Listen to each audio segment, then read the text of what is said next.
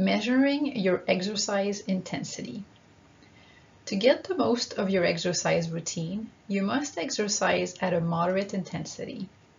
We will review a few methods to help you measure the intensity of the exercise you do at home.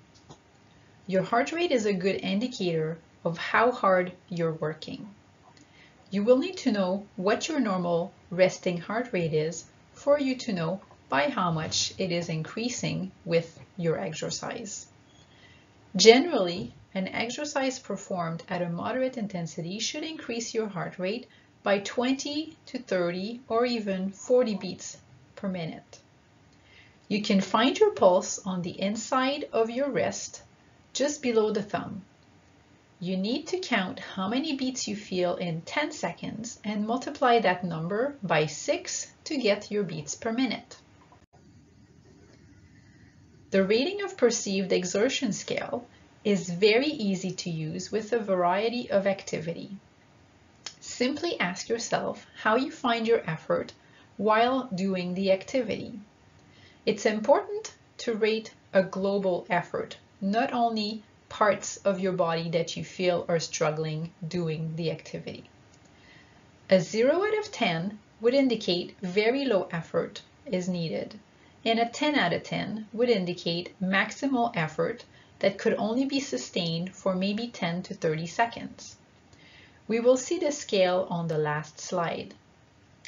The talk test is a way for you to check if you can talk in short sentences all within one breath. And finally, you can also use a heart rate monitor to watch to measure your heart rate response to the activity you are doing. Here is a table to help you understand how to use the talk test to measure your exercise intensity. Light exercise intensity means you are breathing normally. You can sing or talk. For example, slow walking, stretching, and light housework are light intensity activities. Moderate exercise intensity means your breathing is getting faster. You can carry a conversation, but you cannot sing. Example of activities would be brisk walking, leisurely swimming, or cycling.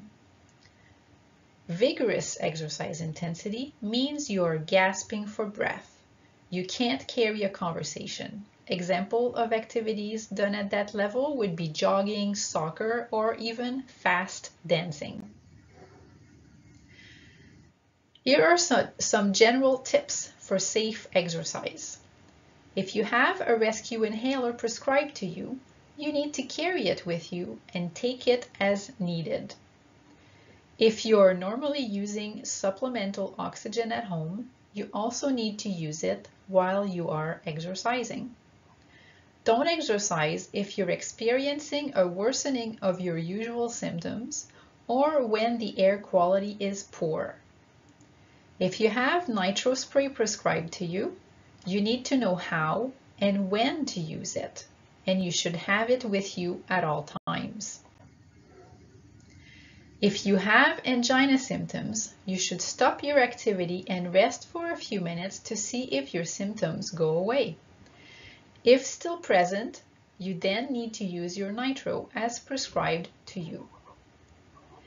If you have diabetes and take medication to control your blood sugar or glucose, you should monitor your glucose level prior to starting your exercise to ensure it is adequate. Exercising will use your glucose for your muscles, and it can drop too low. You should monitor your glucose level and for any symptoms of hypoglycemia. Carry a source of sugar with you in case your glucose gets too low. Here is a table comparing the rating of perceived exertion scale and your heart rate. Here we assume that the resting heart rate is around 60 beats per minute. Moderate intensity exercise should increase the heart rate by 20, 30, or 40 beats per minute. So somewhere between 80, 90, or 100 beats per minute would be expected for this person. Here's an easy visual reference for the rating of perceived exertion scale.